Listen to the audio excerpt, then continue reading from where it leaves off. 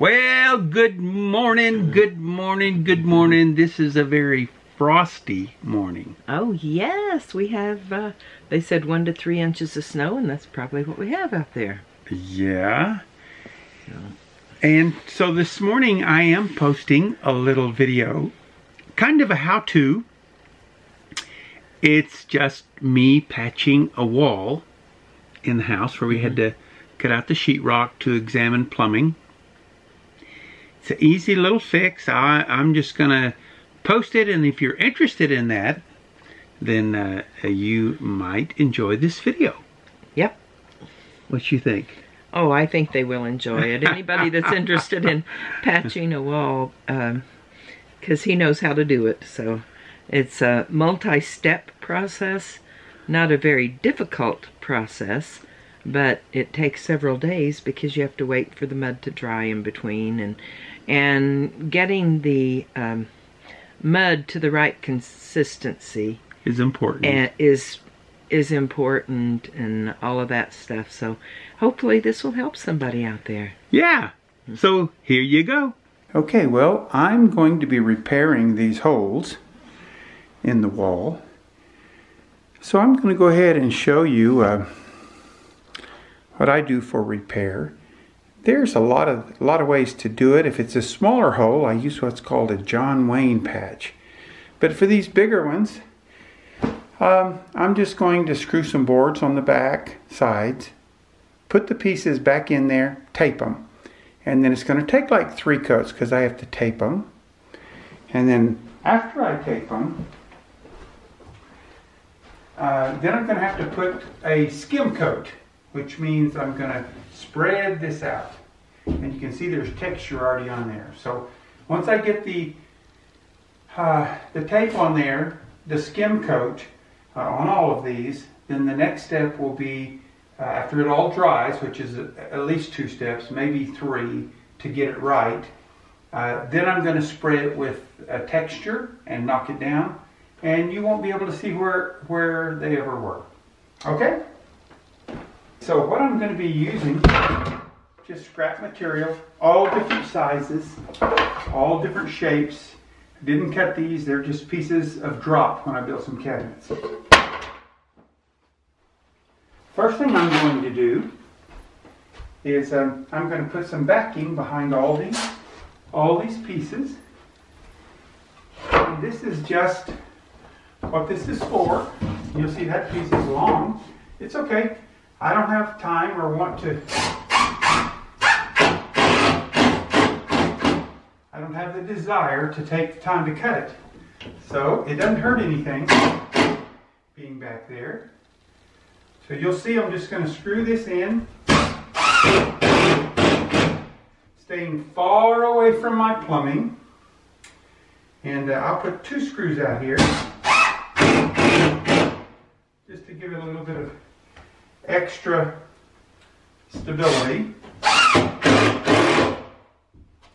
Yeah, that's a nice, tight, strong piece right there. So I'm going to choose one of these to go on the other side. Again, I like to stay away from my plumbing. So we're going to just stick this in there. Looks a little crooked. Doesn't matter. It's okay. It's going to work just fine. But I'm going to keep my screws away from my plumbing.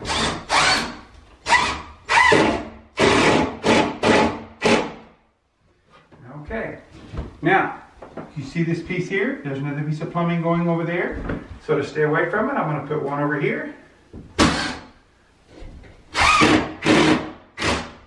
Keeps me away from my plumbing again. Never want a screw to go through your plumbing. Okay, so I can see it back there. So I'm going to go right over here.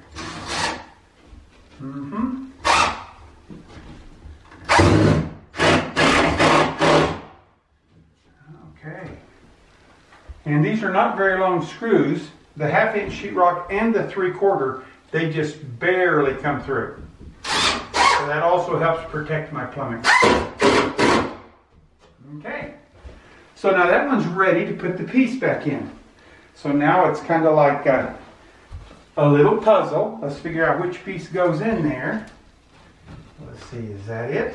I think maybe this is the one.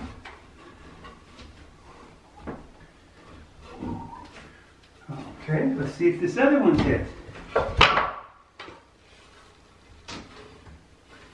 Nope, that one's way off.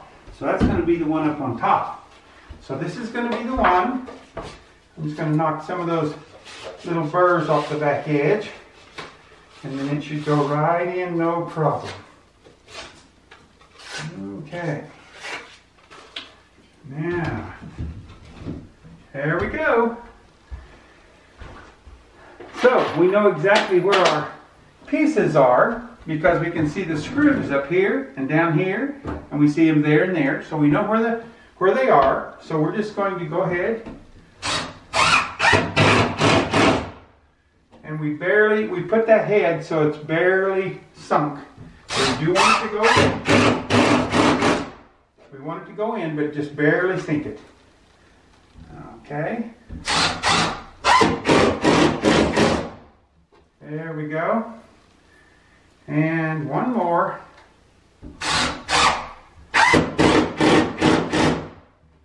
Okay, now when we mud that, the mud will go into that crack, okay? Plus we'll have a piece of tape on there that'll help hold it. That will be just as strong as it is over here. So that's what we want to do on every patch. Same procedure.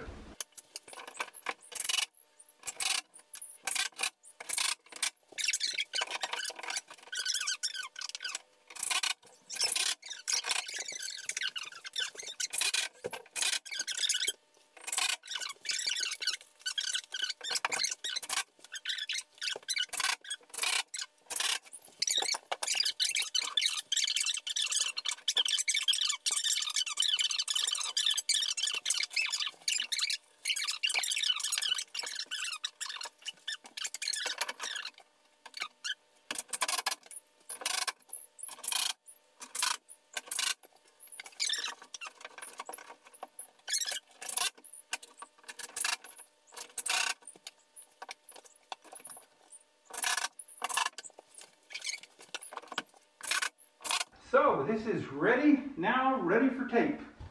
Don't need to put any more in there. It's good and sturdy. It's not going anywhere. So that extra one is just because I had an extra screw. So now the next thing I'll tell you is anytime you buy a pre-mixed mud, chances are it's going to be a little dry for use. And you probably need to add a little water and mix it. If you do that, your tape will adhere much better than if you use a dry mix. On a dry mix, your mud can actually dry out before it has a chance to penetrate the tape, and as a result, it can just peel off. So I encourage you to add a little water and then mix your mud good, and then start taping. Well, now we're going to mix some mud, and to do that, I'm going to set the mud right up here on top of this paper that I put down to protect the carpet. And there's a little place on the bucket where you can just break it, and then you peel it off. Then one at a time you pull up these tabs, and if you pull them up one at a time, then you can open the bucket very easily.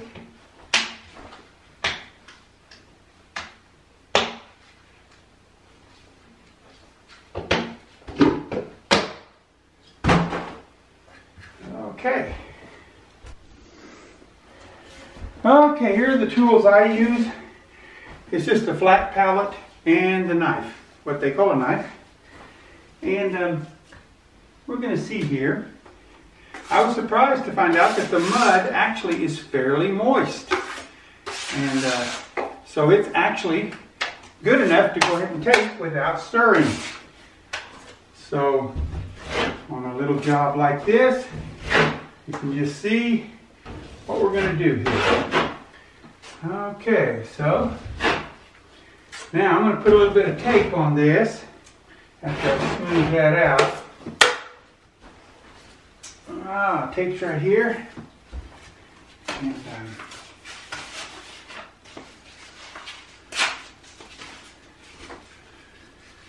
piece of cake. Okay. Believe it or not, that's done. Well, not done. I still have two more coats really to put on there at least.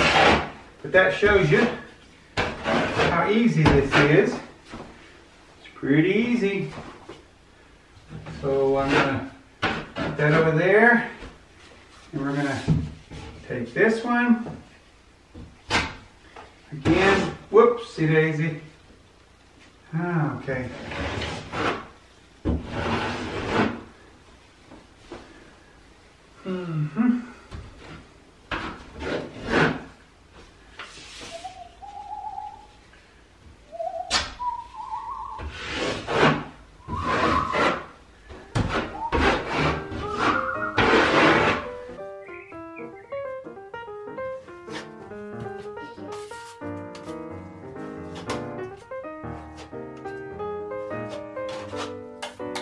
Oh yeah, this mud is nice and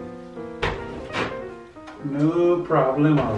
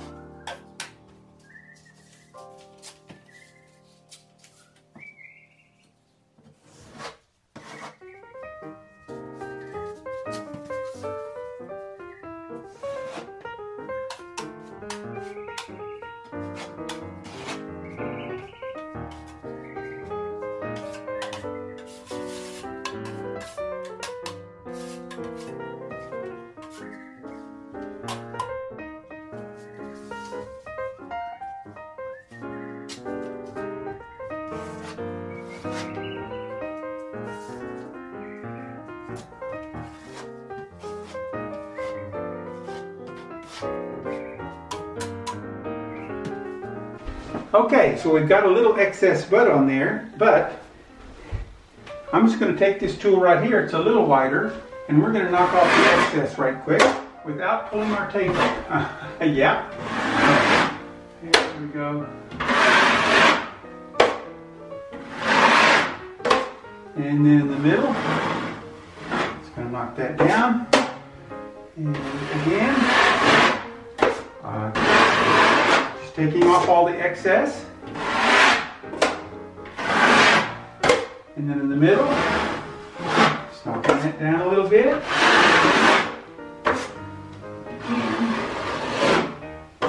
Getting all the excess off. Okay, now, this mud is still clean. So I'm just going to take this mud, put it back in the bucket. Wasn't any trash in it, so we're in good shape to put it back in the bucket. Now, all we can do is wait. And we're going to wait for these to dry up. And once they get dry, then we'll go in for a second coat. Ain't it great? Now when I'm working and I know I'm coming right back, I would just take my flat pallet and put it on top of the mud bucket. And that keeps it sealed enough that I can, it'll easily clean when I come back. So the mud will stay stay wet. There's the first line of patching. Well, good morning, it's day 2. So, this is all good and dry. And you can see, if I show you a close-up shot here, you can see the tape. I can get it to focus there. Okay, you can see the tape still. So right now what we're going to do is put what's called a skim coat on there.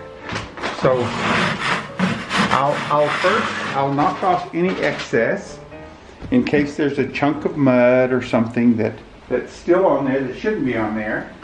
Now, since I scrape my knives down, there's just a little bit of powder stuff on there. Very easy to clean your knives up. Just scrape them against each other. They'll clean right up. So the edges have to be good and clean. Otherwise it'll leave a lot of rough stuff. We don't want any rough stuff. Okay.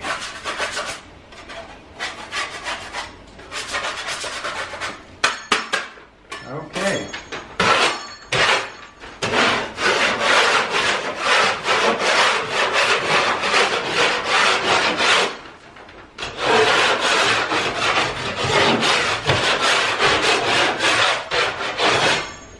Okay, so here goes the skim coat. Doesn't take long.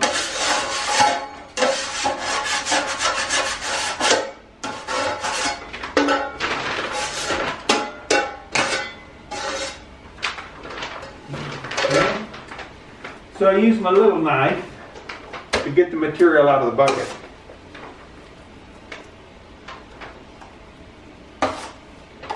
And since we didn't add any water because it's nice and moist, I'm just going to kind of mix it right here on the pallet. And that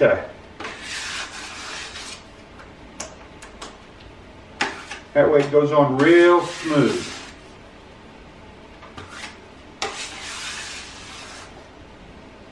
Now that looks real creamy.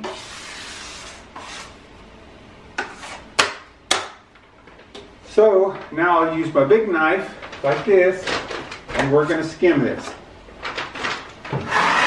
The purpose is so that there won't be a hump in the middle, or you won't be able to see the tape, the bedding tape. So what I'm going to do, and I see right there's a bump.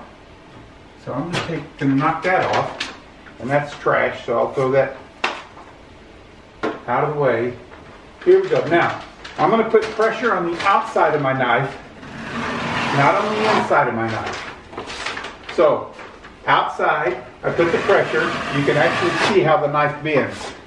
Outside, I put the pressure. You can see how the knife bends there every time. And basically, that's done. Now, what I'll do in the middle is I just keep it real even. Okay. So that's the first skim coat. And that's all there is to it. So we're going to do the next one. Okay, so we're going to fill that center portion up. Okay, then we're going to put it kind of wide around the tape. You can see we're making a lot bigger spot than what the original hole was. We're spreading that right out. Okay, again, I put the pressure on the outside. Okay,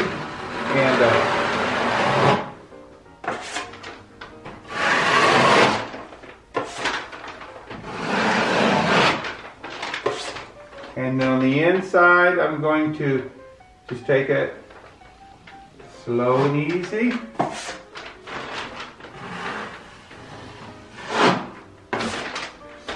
Okay, we've got one more to do. And right here in between where I put a lot of pressure, I get a little bitty ridge, so I knock that off. And then we've got the last one down here. Now on this one I'm going to do it a little different because I don't have that. I don't have room on the bottom edge to play with. So I'm just covering it,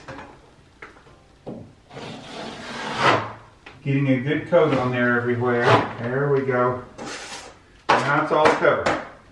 So I'm going to take and very carefully on the bottom, again putting all the pressure on the outside. Now there's a nail there, so that can give you some problems if you have a nail or something. So now if I have any trash in my mud, I put it on the outside edge over here. Okay? If I have any trash, because I don't want to get that mixed into my good mud. So we're going to do that again. Okay, we got that bottom done. Top done. Side done. Isn't this easy? Now, what you have to remember is I have a few years experience on this. So it might actually look easier than it is.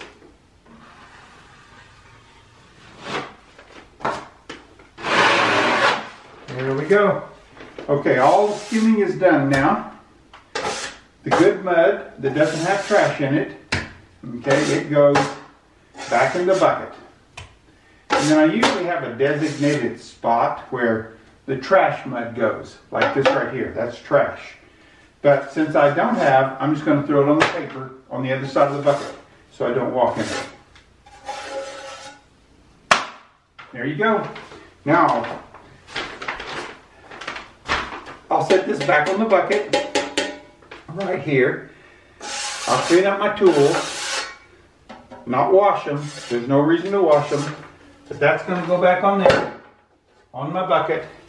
And then I'm going to clean up my tools just with they clean each other. So there we go. I'm going to clean them a little better than I did the other day. Okay. So the real thin, when it's real thin on there, it's very easy to scrape off. Okay, now I've got this mud. So if I want to clean it off, it gets on the other one, right? Okay, then what I do is I take that, throw it on my trash spot.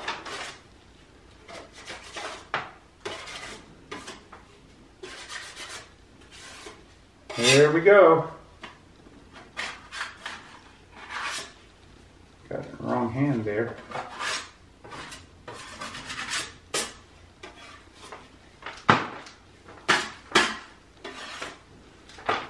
Okay, so those two are cleaned up just fine. So when I come back, it'll be dry. I can just scrape them off and it'll be ready for the third coat.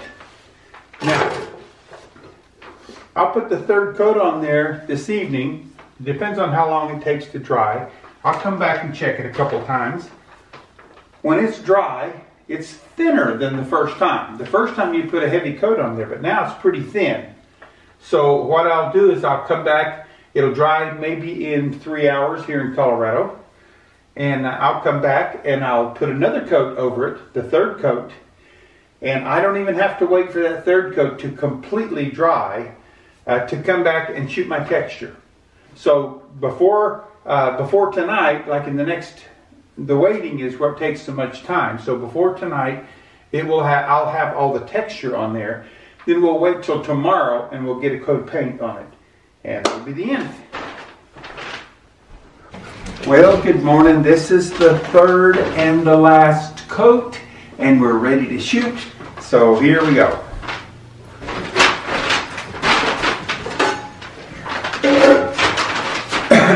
Now, you scrape all the little residue left off of your knife. Or if you want to wash it, you can. That edge is what's the primary thing. Okay. And then you want to scrape your palette off too. You don't want any chunks going into your mud because it'll make streaks.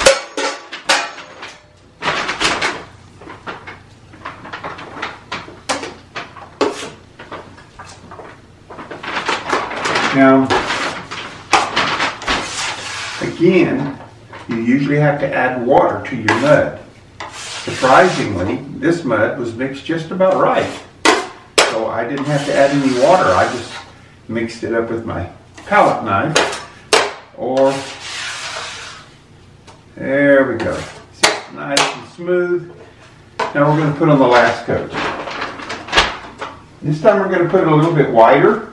So I'm going to apply it with this.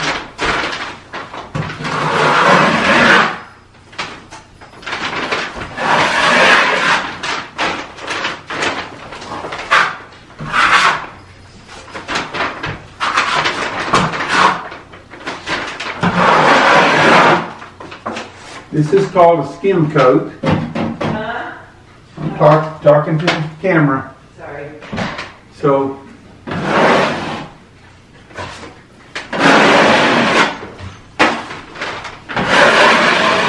watch for any ridges that might develop, because the old texture has some, might create some ridges in there, but it didn't. That's nice and smooth. So that was the top one. And here we go for the middle one.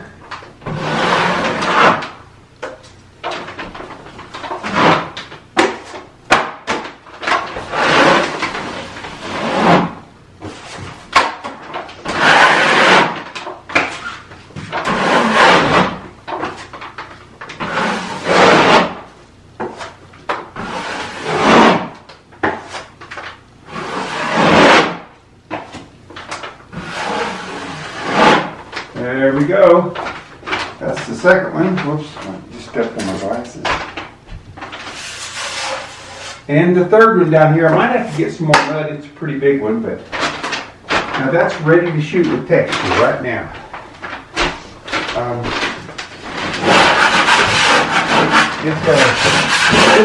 This one has a couple little bumps on it.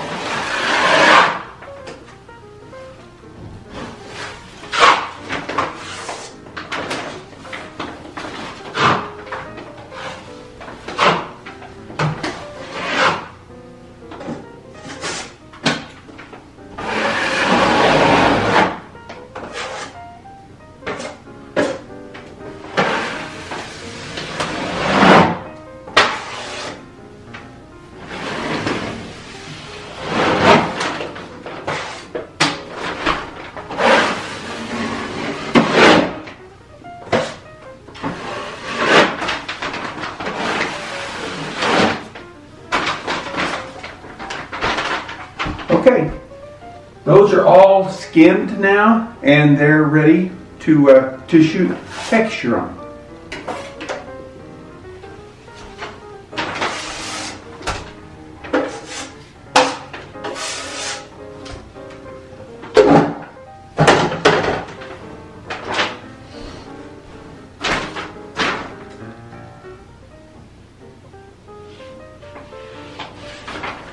Because it's so thin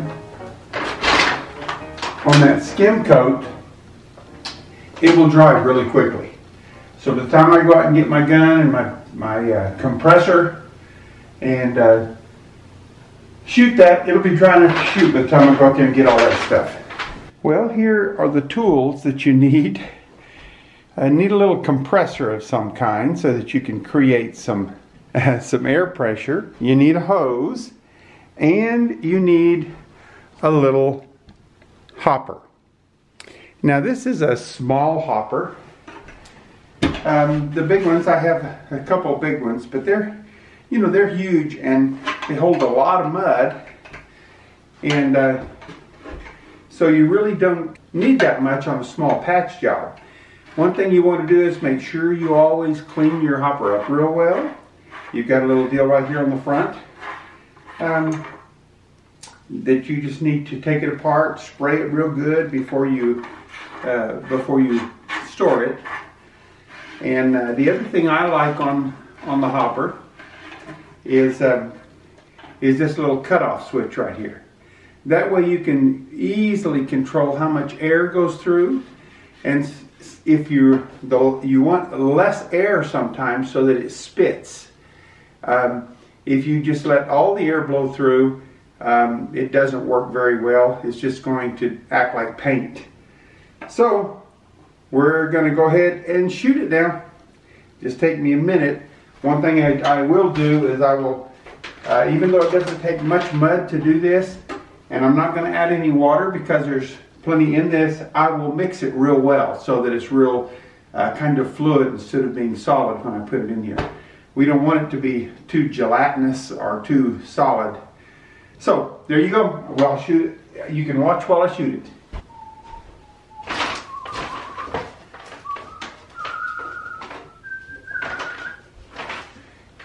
Now, one thing I'm going to do is I am going to wash these off at this point. And because when I come back with my wide knife, I want to have a real clean knife when I get ready to knock this texture down.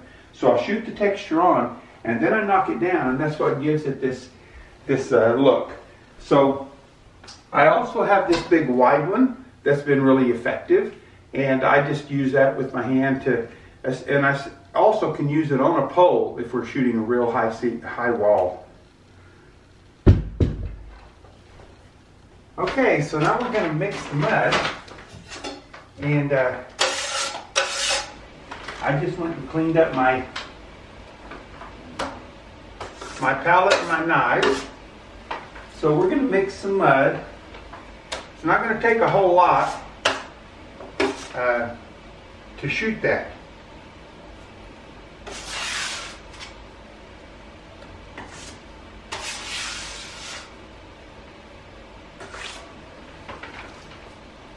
Maybe a little bit more.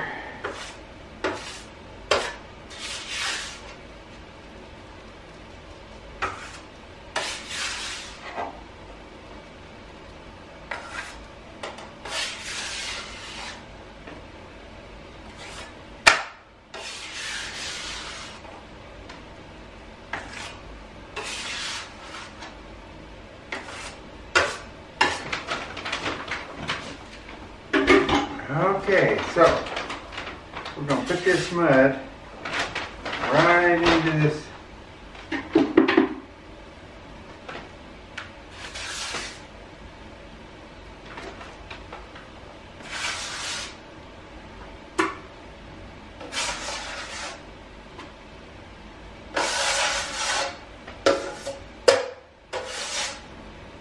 Now this is actually much more mud than what I needed to shoot this with, but I didn't want to stop in the middle and remix.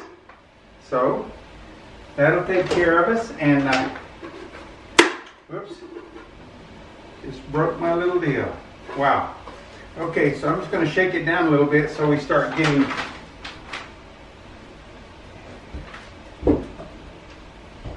a little mud down into this. Now, it's going to make noise, so you won't be able to hear me.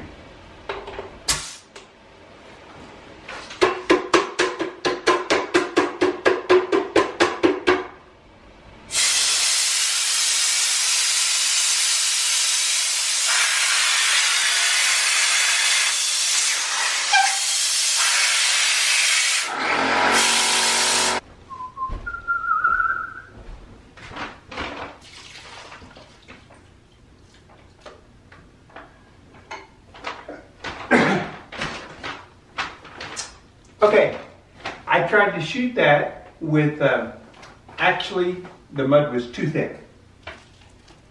So I am going to just mix up some on top of this. I got this big old bucket, but I'm going to mix this up, get it a little thinner. Then it'll shoot real well.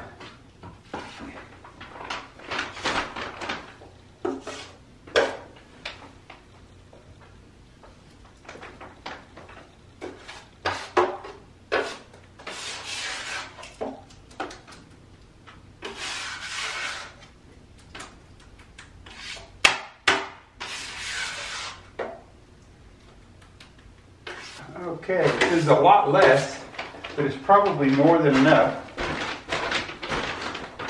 So we'll go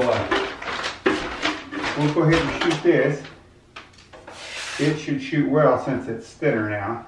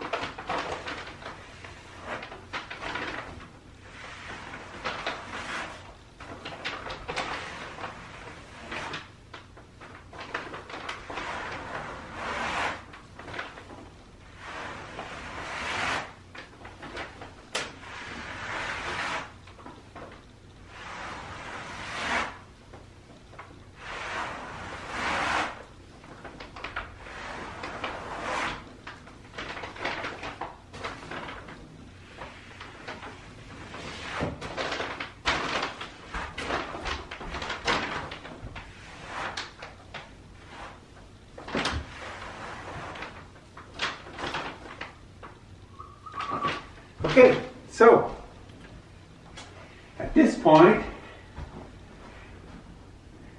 it's pretty much done. All we have to do now is paint it. So I'm going to go clean up my tools, clean up everything in here except the paper on the bottom, and then we'll, as soon as it dries, we'll paint it. Well, it's all dry now. So Debbie's going to come in and paint, and she doesn't have to. She has a matching color, so all she has to do is just paint past where I blew the texture, and it will look great.